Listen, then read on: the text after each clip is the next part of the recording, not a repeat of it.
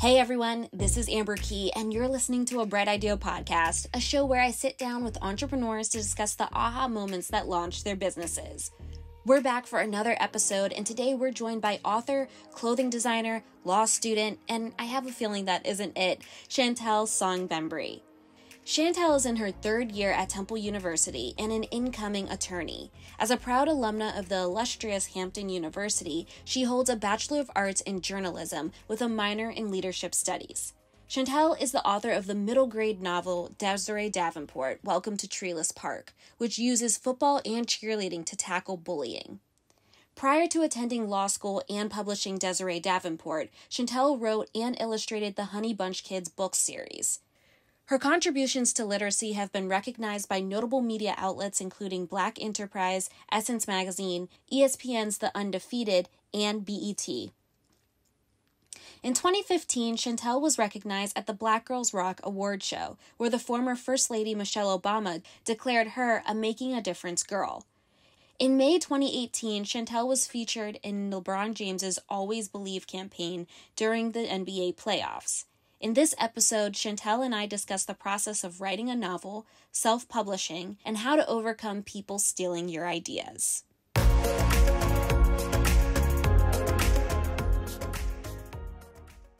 I was always a very creative person. I loved cartoons back then, and I still do.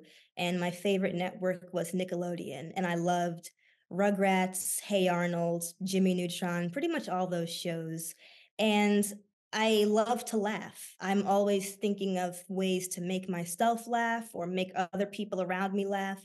And my mom inspired me to start writing because I was an only child. I still am. So she wanted me to have a hobby to keep me busy and not be, lonely all the time. So that's how I got into writing. From the age of 9, my fourth grade teacher would always comment about how she loved to read my work. So I guess from age 9, I really got into writing and being creative. Do you remember the first story that you wrote?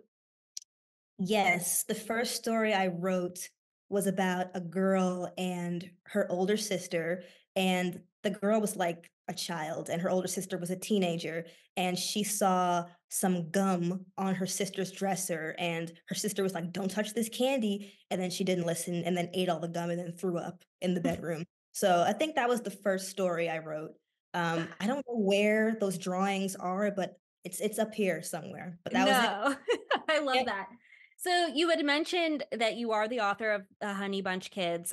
Can you, for our listeners, can you take us through what the Honeybunch Kids series is about? Yes, the Honeybunch Kids is a series about middle school and having fun and just being a kid, a lighthearted story that's very similar to, I would say, Hey Arnold. It's about a group of kids who meet on the first day of sixth grade. They all miss the bus, and none of their parents show them any love because they send them to walk to school in the rain. Like, who does that? I'm not sure why I wrote that, but that's what happens. They meet up on the first day of school, and they've got this really mean teacher, and her name is Miss Hodgebottom. And there's a bully in the class, and all these kids, and it's just learning how to get along with people and experiencing the fun antics that you do when you're in middle school. So that's pretty much the gist of the series. And Yeah. when did you begin that series? I began that series when I was 10 years old. I created the first character, and his name was Cheeks. And at first, I was going to make him the bully, but then I added 2 other characters, a girl named Dizzy and another boy named Stuart. And I decided, okay, let's not make Cheeks the bully, let's make them all friends. So it was age 10 when I started it. When you were coming up with the concept for the book and then you published the book, were your intentions to continue like a children's book series, or did you want it to turn it into like a television show, or like what were some of your goals with your series? Yeah, my mom is the one who inspired me to get the story out there because I created the concept when I was 10, but it wasn't until I was 13 when the book was published. And back then I was like, I can't do this. I'm a child. And my mom was like, no, there's a space for a story like this one, specifically a story that shows African American kids having fun in a lighthearted scenario. So she was the one who pushed me to do it.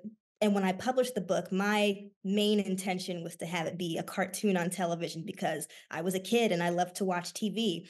I love to read too, but my mother is the one who was like, kids need to be inspired to love literacy, and you can help them do this through your book. And so when your book was published and it was out there, how did you get eyeballs? How did you get people to read and spread the word about your Yeah. book? Yeah, I remember it was an interesting process, and I was 13, so it was over 10 years ago. I remember going to a conference called the Black Enterprise Youth Entrepreneurs Conference, and that was down in Atlanta, Georgia. And I went down with my book. My mom was with me, and that's how I got a lot of exposure. My first article was published on blackenterprise.com, and it was called 13-Year-Old Publishes Her Own Book or something. And at the time, a lot of kids weren't doing that, but today, a lot of kids are doing it. So that's great. But Black Enterprise was the first. And then from there, other news outlets started to pick up the story as I continued to get older.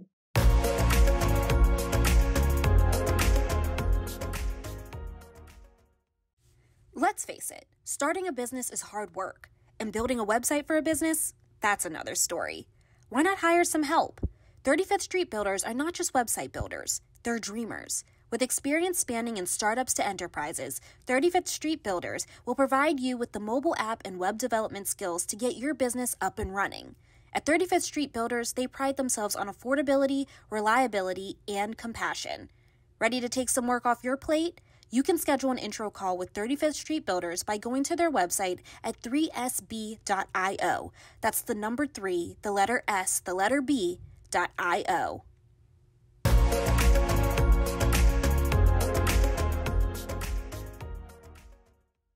So, yeah, I want to kind of jump into that as you continue to get older and talk about your latest book, Desiree Davenport, Welcome to Treeless Park, and what the inspiration was behind that book. And, going from the Honeybunch Kids, which is both are young people series, the Honeybunch Kids and Desiree Davenport.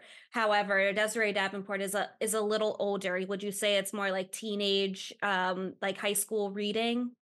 Yeah, I would say the Honey Bunch Kids is good for like a third grade level. And then Desiree Davenport, the characters are 12, but anyone from age 11 to 14 can enjoy the book.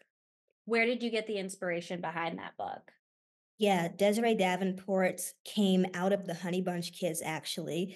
I was at the time working with a literary agent to pitch the Honey Bunch Kids as a graphic novel series to all the publishing houses, Scholastic and whoever else. But no one wanted it. So my literary agent suggested that I rework the Honey Bunch Kids into another type of story to hopefully get picked up by a publisher there. And that's how Desiree Davenport came about. So Desiree is the same pretty much as the Desiree and the Honey Bunch Kids.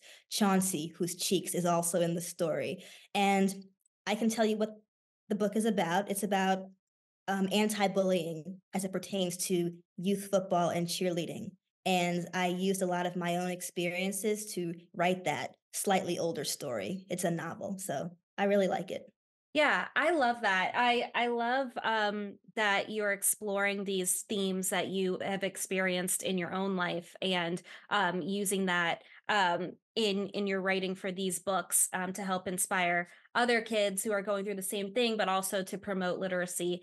Uh, Talk to me though, for people who are not authors, who are not writers. There are you and I spoke about this prior to this interview about there's I think the top 5 publishing houses.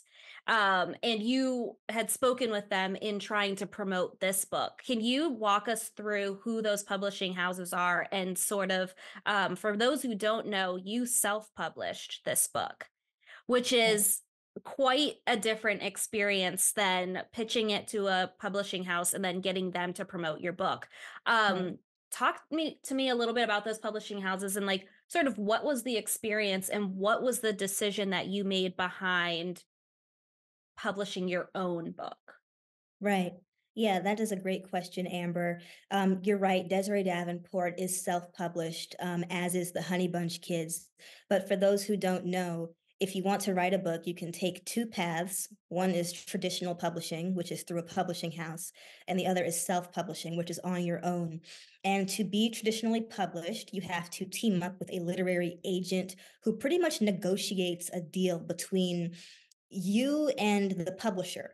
But before you can get to the publisher, you have to hop through all these hurdles pretty much. And these hurdles are called editors. So the agent will pitch your manuscript to an editor at a Scholastic or a HarperCollins. And the editor will read maybe a piece of it and say, yeah, I like this. I'm going to send this up, the ladder. Or they'll say, this is not the right fit, and they'll just, reject it altogether. So in my case, we pitched Desiree Davenport to the big five: Scholastic, HarperCollins, FSG, Simon and Schuster. I think Penguin Random House is part of that big five as well, or Macmillan, one of those. But we pitched to all of those people. And the feedback was very interesting.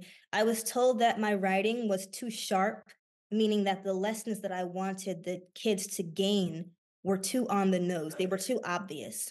And in my mind, I said to myself, well, other authors who are much older than I am are allowed to be sharp, but I'm not. So that's kind of strange.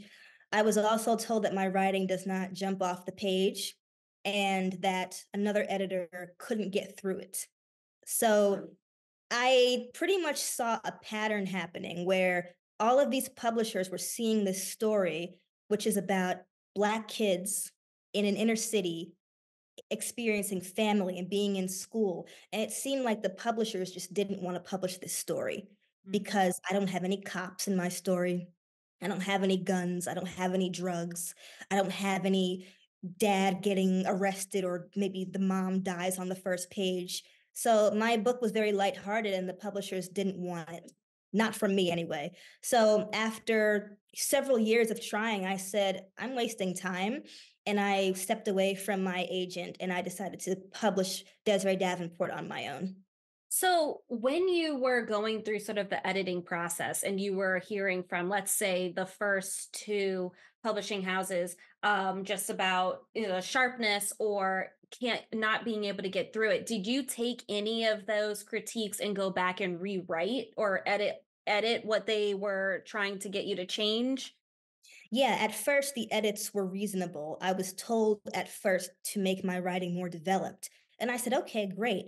And one of the publishers sent me a couple copies of books that they did publish and said, read some of these and get an idea of what it means to have a developed story. And I said, okay. And I wrote a more developed story, and it was 10 times better than what I sent before. But even then, they still said no. And I was like, okay, I guess you guys just don't want me telling this type of story. So, and I was very upset because when you are traditionally published, you have access to movie houses who might want to adapt a book into a film. And, I had all these visions of who I wanted to play the main character, Desiree, and her mom. And when I stepped away, I was like crushed pretty much. But it worked out in the end because the changes that they wanted me to make after I made the story 10 times better, I don't think I would have liked them. So I am glad that I stepped away. Who did they want you to be as an author? Like what was going to be something that was sellable, I guess, in their eyes? That is a great question. I think they wanted me to be someone like the author of The Hate You Give. And I did read The Hate You Give, but I remember that the book was challenged by parents because it had a lot of bad words in it. I don't remember the exact word or how many pages it was on, but I remember parents complaining that, this word appears in the book how many ever times. And also the title of the book, The Hate You Give. Before you even open the book, you're met with an image of a Black girl holding up a poster that says hate. So Mhm. I think they wanted me to kind of buy into this sellable story of Black hate. And that just wasn't me and it wasn't my story. So that's what I think. Yeah, and I think like with your book, you are touching on some pretty serious themes in terms of bullying and just going through adolescence, which in and of itself could be like, if they want you to show, some sort of like hardship Mhm. among people, I mean, you're doing that already with the themes. But I think that one of the points that you touched on earlier was that you have like Black children in your book who are experiencing joy, who do have families in their homes. And I think that it is very unfortunate that that was critiqued or that was told to be altered, rather than allowing you to speak your truth within your own book, right? Because you're the author. Yeah. So when you self-publish, like, take me through, like, how does that even work? How do you self-publish a book? Yeah, first, it's much more freedom than you're going back and forth with an editor. And my agent loved the story that I wrote, but we just couldn't get the publishers to buy into it. So stepped away there. But once I was away, I was like, okay, I can do whatever I want. So if you are an author or you know an author who wants to get their work out there, it's the world is your oyster with your book. It is harder to promote it. I used an editing company called Word to Kindle to copy edit the text and to check for like type errors or spelling. And I used Amazon KDP. So when I published my book, it was 2020, and hardcover wasn't an option, just soft cover. But now Amazon KDP has both hard and soft cover. And it's completely free to use Amazon's platform to publish your book. All you have to do is upload your file and upload your cover art and your back cover art. And I hired an artist. His name is Aaron Fisher, and he's the one who did the artwork for the book. And he I did a great job. So with self-promotion, Yeah. or self-publishing, like, shout out to you for not giving up and still wanting to put your story out there. But I could imagine that self-promoting your book is a challenge because it is all on you. So, other than, I know that for the listeners that are listening to this, her story or your book is available on Amazon. People can purchase it on Amazon. But how else were you promoting your book? Basically, with social media, I found social media is pretty much the only way now to really get your book out there. If you have a large following on Instagram, which I do not, so that makes it harder. But if you do, having a social media following helps, and also paying for Amazon ads. So when you publish a book on Amazon, you can engage in some kind of marketing where you pay like per click, and your book can show up next to other books that are kind of like it, and I did get some sales off that. But otherwise, just reaching out to schools, principals and teachers, and saying, "Hey, put the book in the classroom if you'd like." And that's how the word is spread, just little by little, what you can do.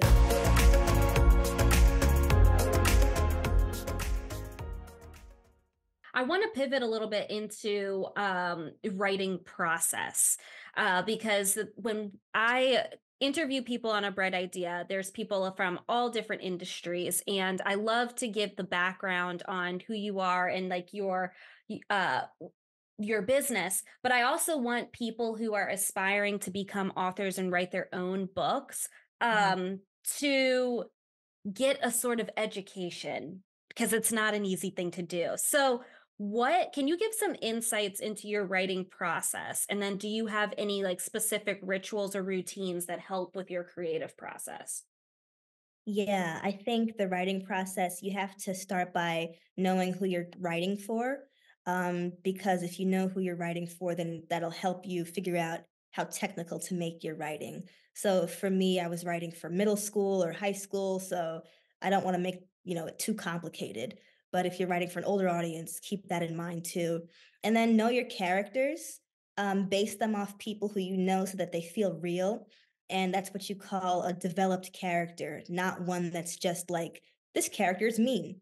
And that's all he ever is mean. Like, no, this character is mean, but sometimes he's nice, or maybe he's mean because he had this tragic backstory. And if that didn't happen, he wouldn't be so mean.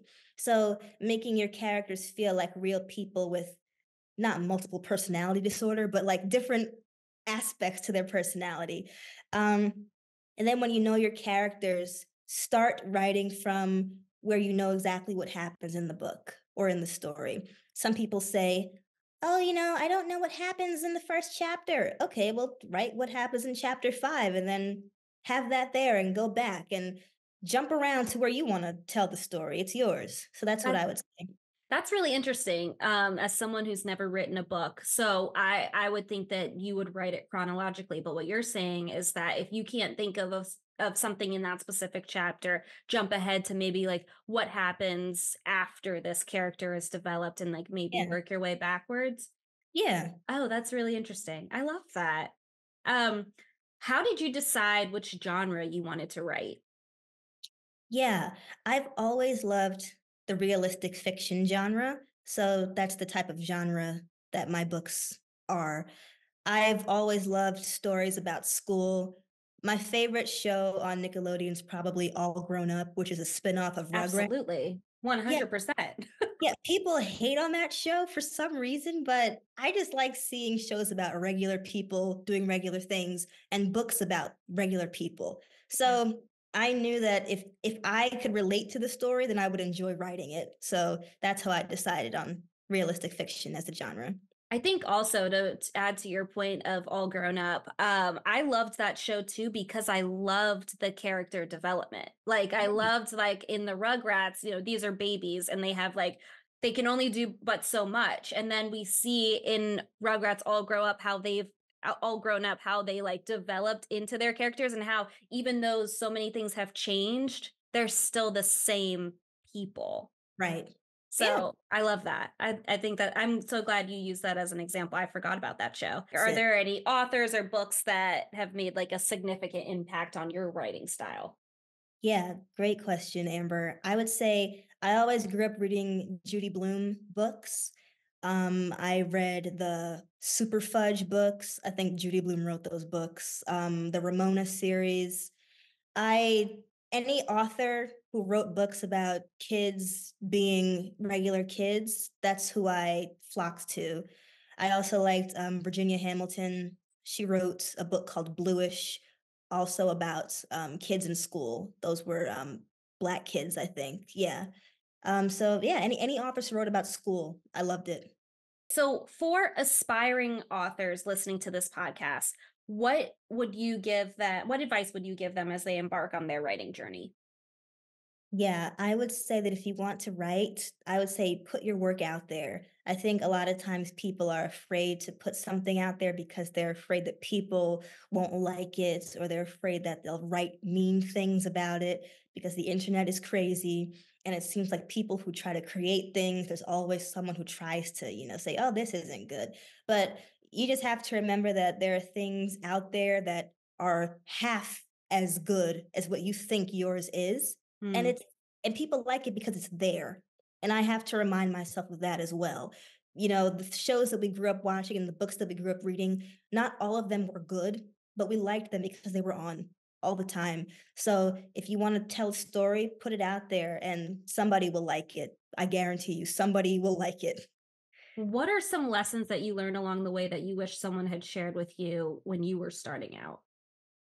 I wish that someone would have told me a little bit more about the traditional publishing process, because it's very easy to walk into a bookstore and see books on the shelves and say, wow, I'm going to get my book on the shelf one day. And you definitely can, but you also have to know what that might cost you. It might cost you your story.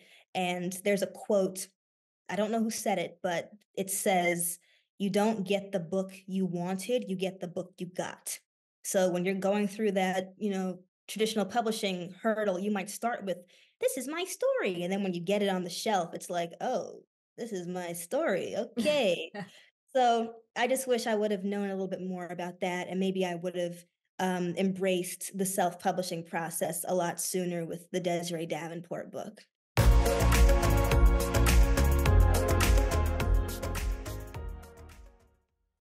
I want to also mention that authors are entrepreneurs. And oftentimes, when people think about entrepreneurship, they think that you have this one lane, this one business, and that's it, and that's your focus. But we're talking about your book right now, but you've also been an entrepreneur in other areas. And I want to get into that a little bit. So, a few years ago, you started a clothing line, or you designed a line of clothing that you promoted, and I remember seeing you promoting it on social media.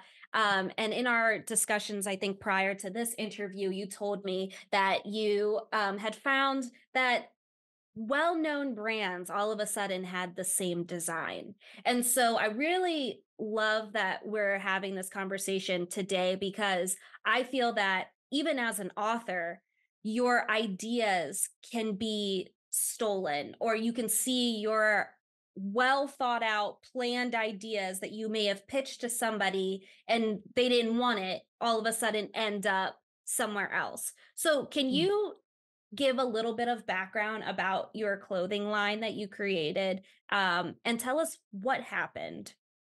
Yes, great question, Amber. So in 2020, when everyone was stuck at home with, COVID, I launched a clothing line featuring my original designs.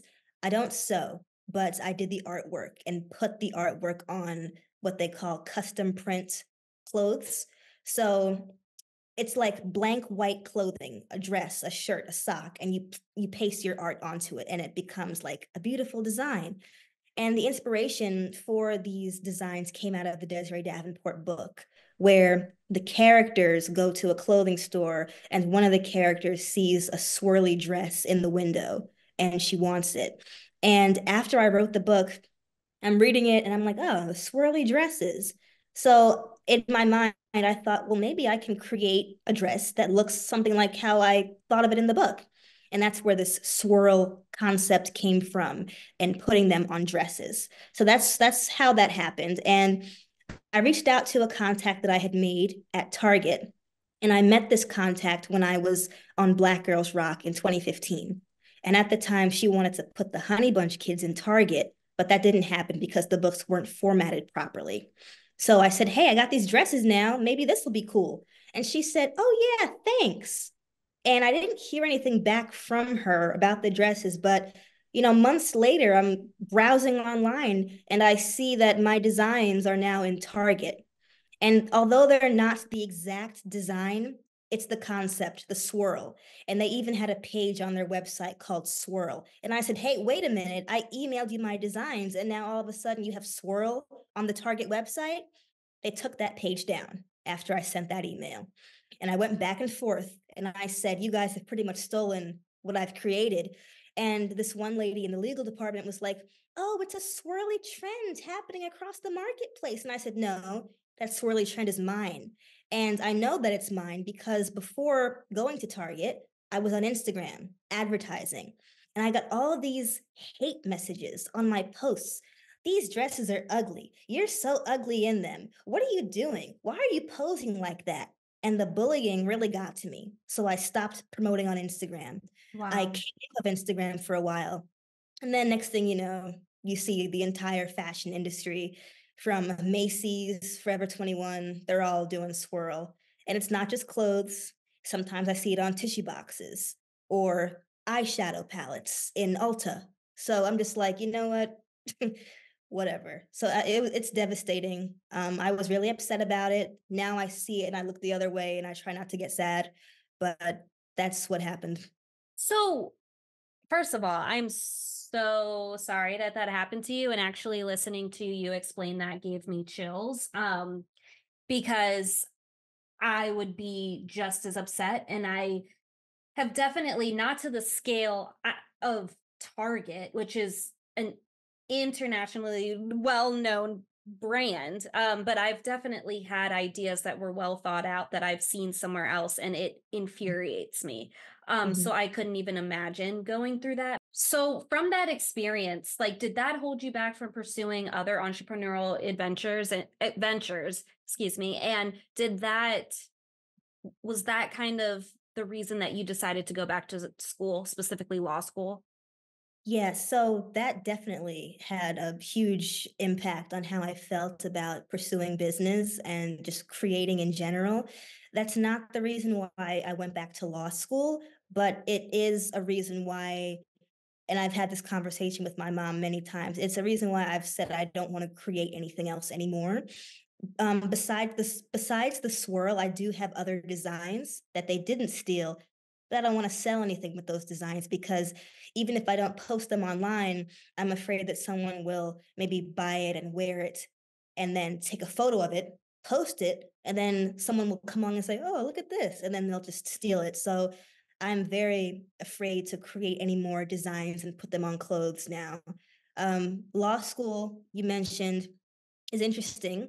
I did take intellectual property, and I learned that no one in the world can own a concept of anything. Mm, So legally, they haven't stolen from me because they didn't copy my exact swirl. They have swirled, but they've done other colors, or their swirl bends over here and mine bends over there. hmm.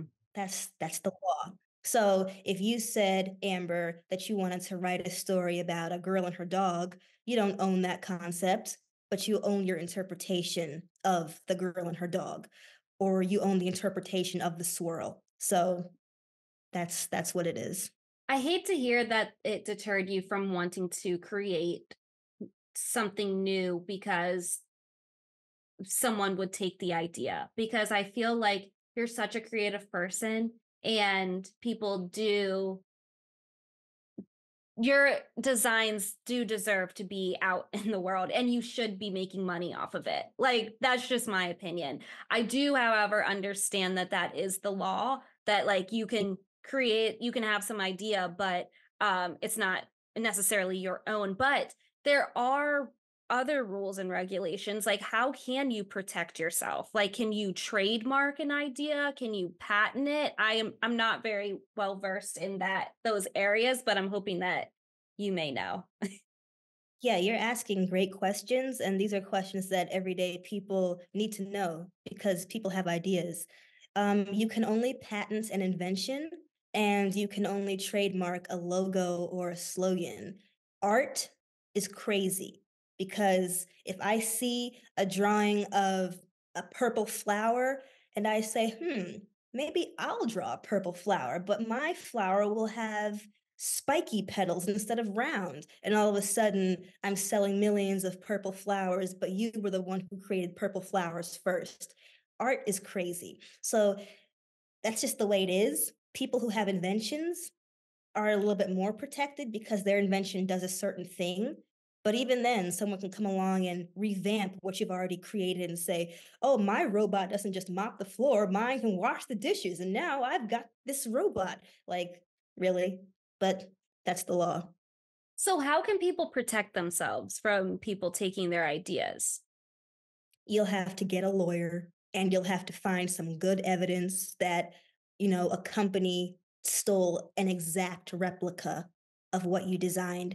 There's a story of a lady who came out with a line of t-shirts with an American flag on it, and Target stole that from her. And she was able to succeed because it was the exact same American flag, like the same.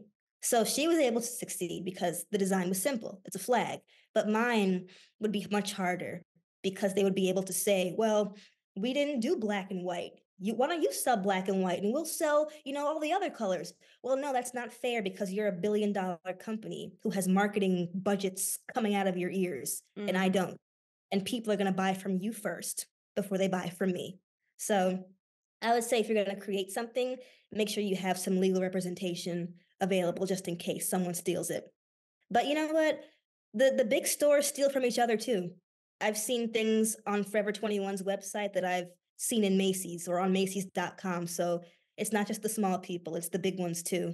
Yeah, and I think in Shein especially, I think a lot of the fast fashion brands are all stealing from each other and taking ideas and just like soft launching them to see how they'll do in the market. And then once they find out that people are into the trend, then they start generating them in bulk. But yeah, I do agree. I think that it's really hard to be original these Mhm, days. Everyone is just recreating and revamping old ideas. I mean, mhm. we see it all the time in the movie industry. I mean, why do we need so many versions of the same movie? But that's a topic for another day. What's next for you?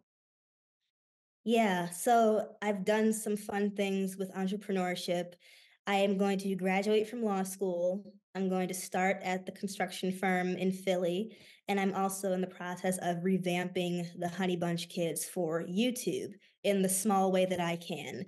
I am not an animator, but I do have my art and I do voices, so I'm gonna try and come up with something creative that maybe can earn me some money on YouTube and make the YouTube kids or the kids who watch YouTube smile a little bit. So I would say that's what's next. I love that. And I love that even though um, you touched on some tough topics in this conversation, I'm happy that you're not letting it dull your sparkle because the world deserves to see the Honey Bunch Kids on Thank, YouTube. thank you, Amber. Yeah. And if you ever need a voice for any of the characters, you just hit me up.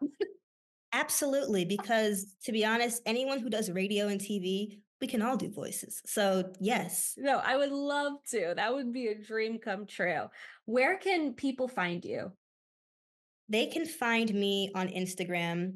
See, my Instagram name is spelled a little bit different from my legal spelling, but on Instagram, I go by Chantal underscore so underscore chic. So, Chantal so chic on Instagram. Um, and I started this new page because too much cyberbullying. I was on TikTok, but TikTok people are crazy too. So that's done. So just on Instagram, or you can find me in person if we happen to cross paths. Awesome.